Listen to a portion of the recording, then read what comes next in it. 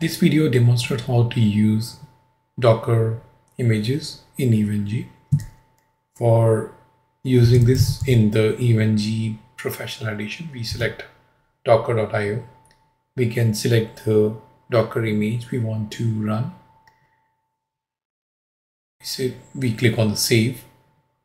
For this particular lab, we can select the management cloud and we will select some image for the internet.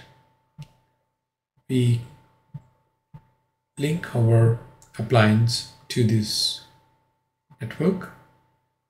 Once we start the Docker appliance and try to connect to any site using on the internet, currently we can see it is not working.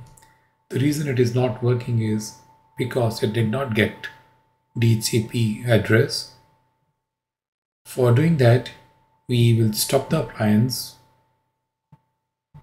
We'll go to edit settings and select on enable DHCP on each 0.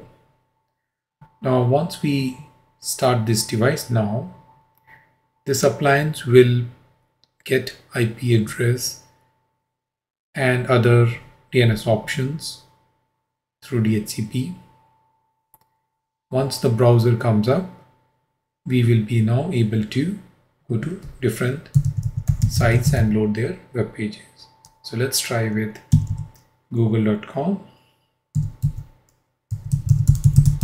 As we can see, now it is loading fine. This is how we can use Docker images in EVENG. We can also add new Docker images. Once we add those images, they will be visible in this image options in the Docker.io template setting. Thank you.